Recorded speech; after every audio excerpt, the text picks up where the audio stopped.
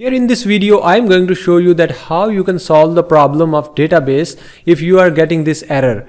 No data was received to import, either no file name was submitted or the file size exceeded the maximum size permitted by your PHP configuration. So that means in the PHP configuration file, you have set a specific value to the maximum size upload, which is not actually supporting to this uploading file. Why? Because this has greater size, all right, but you have set the less size to your configuration file. So let me show you how this error is coming into my database when I am going to import any specific database.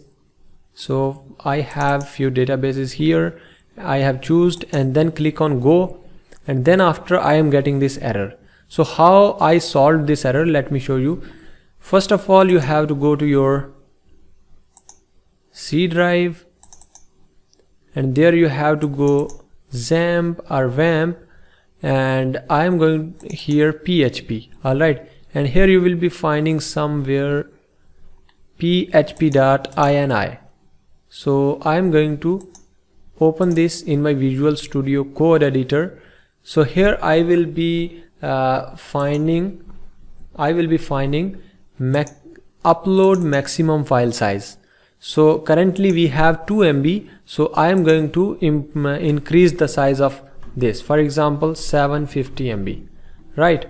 So I am going to save this. You can increase the size according to your need, but for now I am just putting 750 MB.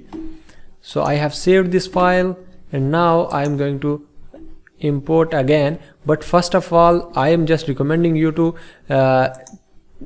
stop and start again your database. So I have just stopped and then again started, and then again I am just going to refresh this.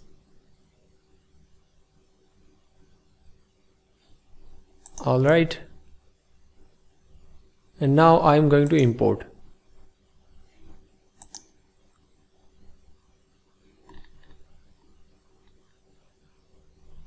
So I have this database, I have chosen that one and then click on go.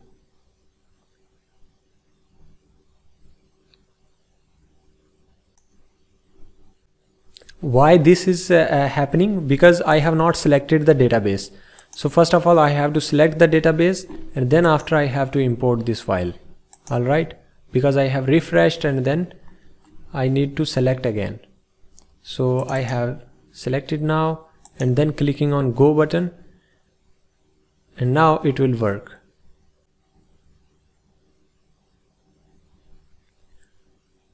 So finally we have imported our database, new database. So this is the database, and inside of which all the tables has been imported over here.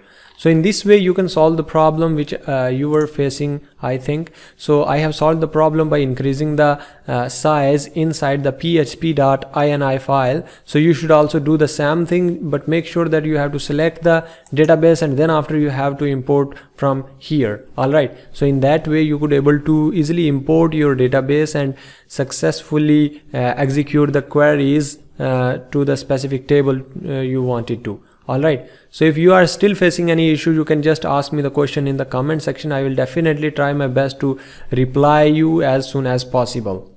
So see you in the next video. Thank you so much for watching this video.